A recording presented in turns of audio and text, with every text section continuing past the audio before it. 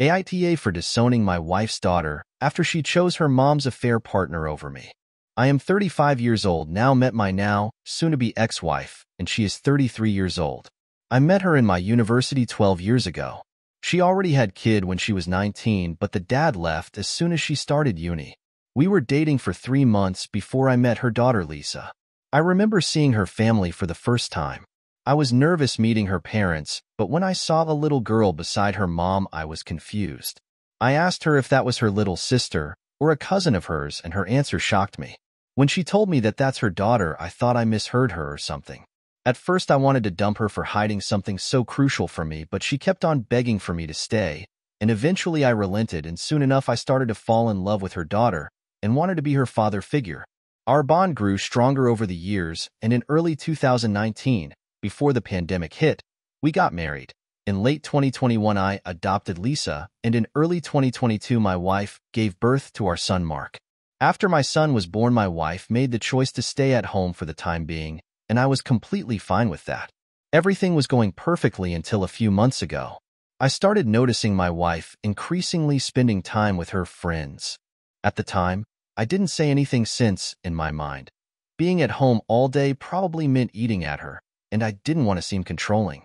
The thing that made me suspicious was her constant texting and going out of the room for calls. She never did that for anyone besides this one friend of hers.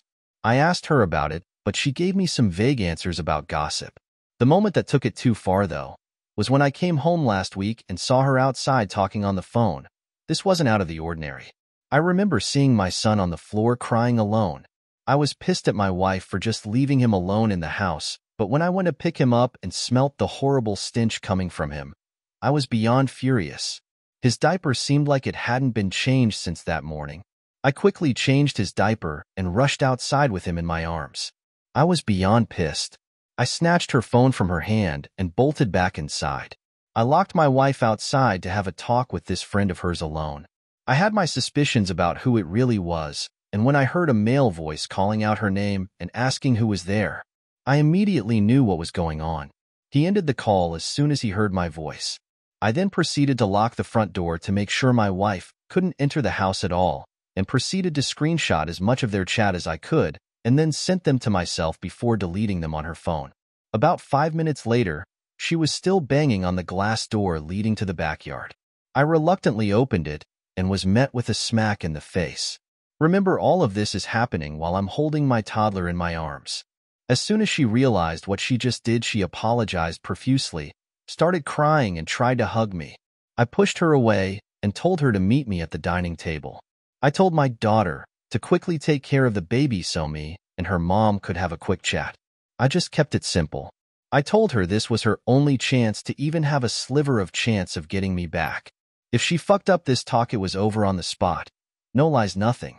She kept on trying to apologize and to say it wasn't that serious. I reminded her that she not only fucked me over, she could also have easily done serious harm to our son by leaving him alone in the house like that. I then simply asked who, for how long, and did they fuck? She replied with her ex-boss Daniel, 6 months, and she didn't answer the last one. So I kept on reminding her that this was her last chance. She then just simply nodded. I then asked her if they used protection. To this, she started crying and started begging me for forgiveness. She said she would block him then and there, would never contact him again. I could fuck any woman I want from now on, yada yada. I guess Lisa heard the commotion and came downstairs. I told her to go back up, but she just walked to my wife and asked her if I knew about Daniel. Up to this point I was calm, but upon hearing this, I swear even I started tearing up. I asked Lisa if she knew all along, and she said yes. At this point I'm full on crying, and I asked her why she didn't tell me. She responded with, "Because unlike you, Daniel buys me the things I want without having to beg." I then asked her how she could possibly do this to her dad. She responded with the "you're not my real dad" crap. My wife screamed at her upon hearing what she said. At that point I couldn't bear any of this anymore. I just grabbed my son and got into the car. Me and my son are currently staying at my parents' house. I've basically been drinking myself to sleep every day. Thanks to the saint of a mother I have, my son is being taken care of right now. I've canceled my ex-daughter's private school tuitions, all her extracurricular activities, and I've contacted a divorce lawyer. PS going to serve my wife this Friday. My wife and Lisa have been blowing up my phone non-stop with apologies. I simply responded with, get a lawyer and tell that ungrateful thing of yours to start calling Daniel her dad. I'm disowning her, and then I blocked my wife. I didn't respond to Lisa. I just simply blocked her. I guess my wifey told our friends what her and Lisa did, and now they have been texting me non-stop. They understand how I feel but believe him going too far by divorcing my wife without hearing her out. They also keep telling me that disowning Lisa is definitely going too far, and she's only a kid and didn't understand what she was doing. I just can't get over the things she told me. I've worked my ass off to give my wife and daughter luxuries. I could have only dreamed off as a kid, and this is how I get paid back? Lisa, 13 years old, is old enough to understand that hiding her mom's affair is bad and definitely purposely used those words to hurt me. But a part of me believes that there is still hope. A few family counseling sessions later, and we can go back to living the life I once considered a fairy tale. I'm beyond destroyed by this whole situation. A part of me just wants to see them burn in hell, but the other part of me believes there is still hope. Eve quit the alcohol. It was tough, but seeing how my life was basically falling apart due to my constant drinking really was a wake-up call for me. As someone kindly suggested, I asked my mom to throw out all the alcohol in her house. The first couple of days were tough with me being more depressed than ever, but I'm doing much better now. As for my wife, I've had a brief conversation with her, and I have halted all divorce proceedings for the time being. There is still a lot to navigate and a ton of logistics involved, and my decision for divorce seemed a bit in the heat of the moment. I'm not saying that I'm going back to her. I'm just saying I need to reevaluate everything again. What she did was beyond hurtful and irresponsible. If I were to get back with her, she has to do a lot to make up for this mess.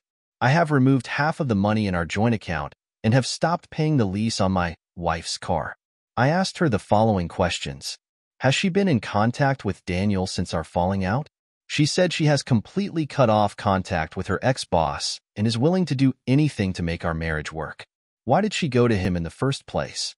She said, she honestly doesn't know. She met him at a get-together her old company held, and in her words, they just clicked. They started hanging out as friends, and soon things grew out of hand, and she started bringing him over to the house when I was at work. Did she have feelings for him while they worked together? She said she found him cute, but left it at that. They never did anything or said anything outside of work. I then started asking her questions about our daughter Lisa. Why did she bring Daniel around our daughter? Lisa once caught them making out on the couch, and when she threatened them to tell me, they quickly shut her up with gifts and a new phone, etc. And soon enough, Lisa started to like having Daniel around because of the gifts, etc. Did she badmouth me to Lisa? To this, she just went silent and started crying. I then pressed a bit more, and she finally blurted out that she started telling Lisa that Daniel was her bio dad. In GL after this, I myself started crying and just hung up. I did see a change in my daughter around the same time, but I just chalked it up to her being a teenager, but hearing this just broke my heart even more. I also want to thank you guys for telling me that it wasn't right to put all the blame on my 13-year-old daughter. I wasn't thinking straight at the same, and when I started sobering up, I did sort of realize the mistake I made. I have unblocked my daughter and have been texting with her since yesterday. She has apologized to me, and it seems like my wife, in desperation to get me back, has confessed the truth to my daughter. My daughter told me that she has stopped talking with her mother since she confessed. I apologized to her for the comments I made about disowning her, and we have planned to meet up tomorrow at the local park.